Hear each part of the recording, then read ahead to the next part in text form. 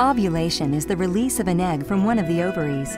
It often happens about midway through the menstrual cycle, although the exact timing may vary. In preparation for ovulation, the lining of the uterus or endometrium thickens.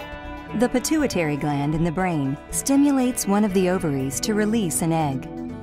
The wall of the ovarian follicle ruptures at the surface of the ovary. The egg is released. Finger-like structures called fimbriae sweep the egg into the neighboring fallopian tube. The egg travels through the fallopian tube, propelled in part by contractions in the fallopian tube walls. Here in the fallopian tube, the egg may be fertilized by a sperm. If the egg is fertilized, the egg and sperm unite to form a one-celled entity called a zygote. As the zygote travels down the fallopian tube toward the uterus, it begins dividing rapidly to form a cluster of cells resembling a tiny raspberry.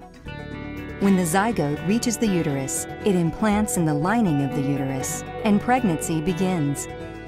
If the egg isn't fertilized, it's simply reabsorbed by the body, perhaps before it even reaches the uterus.